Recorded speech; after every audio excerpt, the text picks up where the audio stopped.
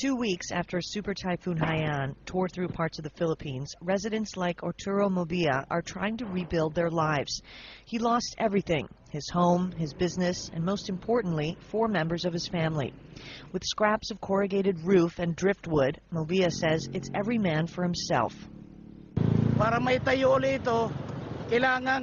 To rebuild this, we need to rely on ourselves first temporarily. There are so many of us here. The government can't accommodate everyone.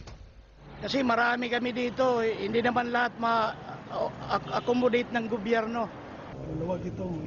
For others, the massive and far-reaching devastation is reminiscent of a past era. Parang dinayaan ni MacArthur.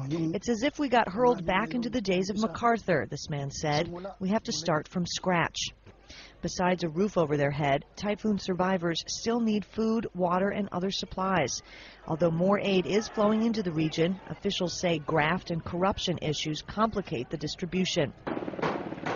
With cleanup and rebuilding far from over, survivors continue to struggle with their daily existence. The death toll across the Philippines is now over 4,000 people.